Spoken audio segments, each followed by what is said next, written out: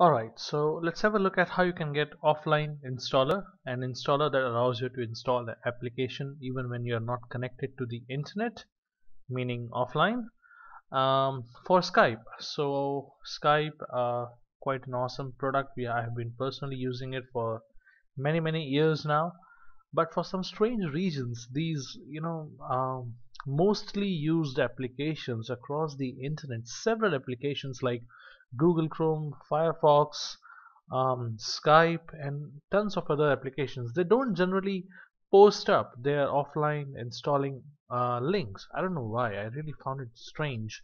They always want people to come to their website to download the online installers and use those installers again and again to fetch the data from their servers. And I find it quite um, anger sort of thing, that why do you do that? You should actually allow the offline installer for the ease of it. So now for Skype, after quite much of googling and finding around with several links available on several community pages, I found this one link that always works. I have been using it for like 5 months now, 4 or 5 months, and this has always worked for me. So this is this one link. It goes like download dot Skype. Okay, no, I'm missing something. Okay, here you go. Yeah, I'm sorry. So this is skype.com/go/get Skype full. I'm going to post this link along with this video.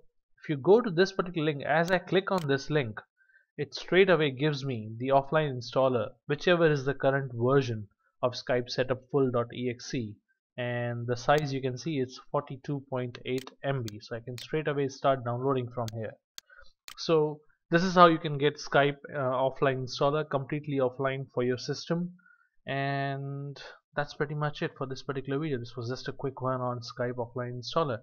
I find it quite useful myself, so I thought of sharing this with rest of you guys.